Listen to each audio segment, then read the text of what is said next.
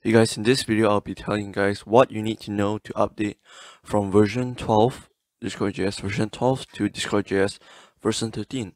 So yeah, let's get right into it. Alright, so before we start, I would like to say that Discord.js version 13 is not out yet.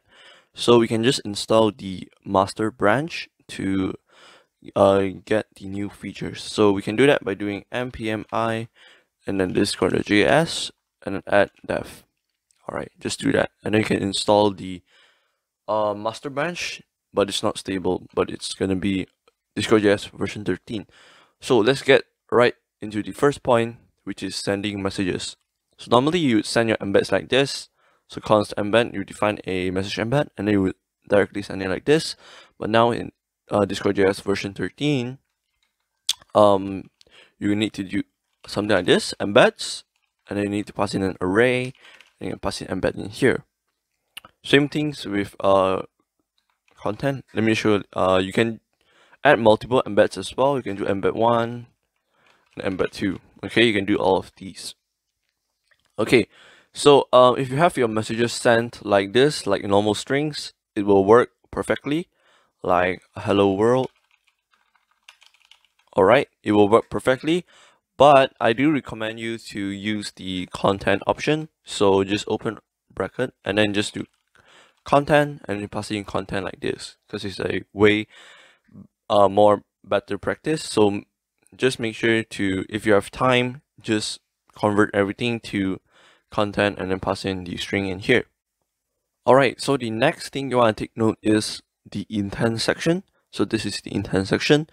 So before Discord.js, during Discord.js version 12, we have it accessing straight from the WebSocket.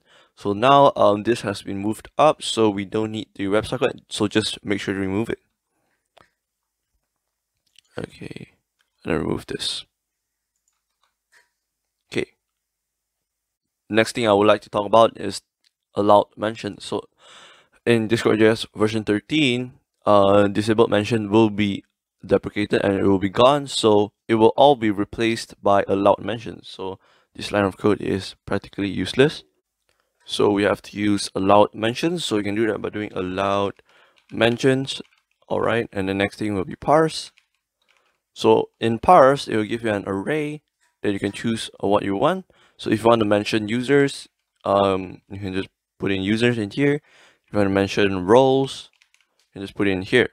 Alright, so there's another new property, which is reply user. So this is basically when you reply to a user, do you want it to ping it? Do you want to ping the user or do you want it not to be pinged? So you can do this by doing reply user. You can make it false if you don't want it to ping the user when the bot replies to the user, or else you just make it true. Speaking of replying, as you can see here, by default it is set to true. So normally when you reply to someone, it will ping. So I will show you guys how to reply to a user without pinging in a single message. So you don't need to change the property for the entire bot. So just simply go to a send property. So let me just say hello world. Okay, so let's say you don't want to ping this message, so hello world, you don't want to ping the author. So all you need to do is allowed mentions. Alright, and then here you do reply user, and then just pass in false. Alright, so this reply will not ping the user. So same thing, if you want everything here to be false, okay, if everything is false and you want this single message to ping, all you need to do is just change false to true. Alright, next I would like to talk about this too, which is changing a user object to a member object. So normally in Discord.js version 12, we can just do this. We can just do message.get.member, and then we can pass in the user object, and then it will change the user object to a member object. But in Discord.js version 13, you wouldn't be able to do this anymore. Okay, but it's a really simple fix. All you need to do is remove this user over here.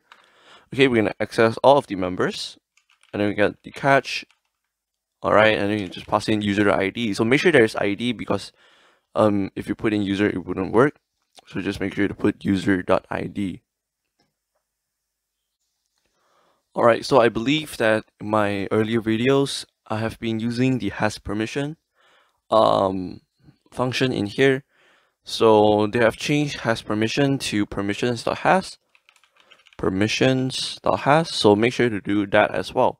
So I think the same thing is going to happen with fetch bands. So if you have message.guild.fetch bands, alright, all you need to do is just change fetch bands to bands.fetch. Alright, the next thing I would like to talk about is deleting messages in a, let's say, a timer. Okay, so you want to delete this message after 10 seconds. You're going to do this in the previous version. So in the new version, the timeout doesn't exist anymore, so you need to use your own set timeout function. So it's really simple. All you need to do is set timeout, alright, an arrow function, message.delete, comma, and then just pass in your time, which is 10 seconds in this case. Alright, the next thing I would like to talk about is creating new roles. So this is an example. In my previous tutorials I have made on how to make a mute command. So this is how I did it. Data, name, muted role. This is the role name, and this is the reason why. But in Discord.js version 13, you can't do this anymore. You have to make it all in a single object, which makes way more sense. Message.guild, so roles.create. Okay, in here you can just pass in a name, which is muted role. Okay, next thing is gonna be reason, creating new role for muted members. So yeah, just change this to this format. Alright, so that is a few of the biggest changes that you need to do to convert to Discord.js version 13. So I will link a guide that you can read in the description if you want to see more changes, because I'm not going to cover everything. It's going to take a few hours to cover all of these. So yeah, I'll link it down in the description. You can read it if you want. So for the next video, I'll be trying to make more of these Discord.js version 13, such as slash commands, buttons, select dropdowns, so whatever they called, threads. So yeah, just stay tuned for those videos. Alright, have a nice day. See you in the next video. Bye!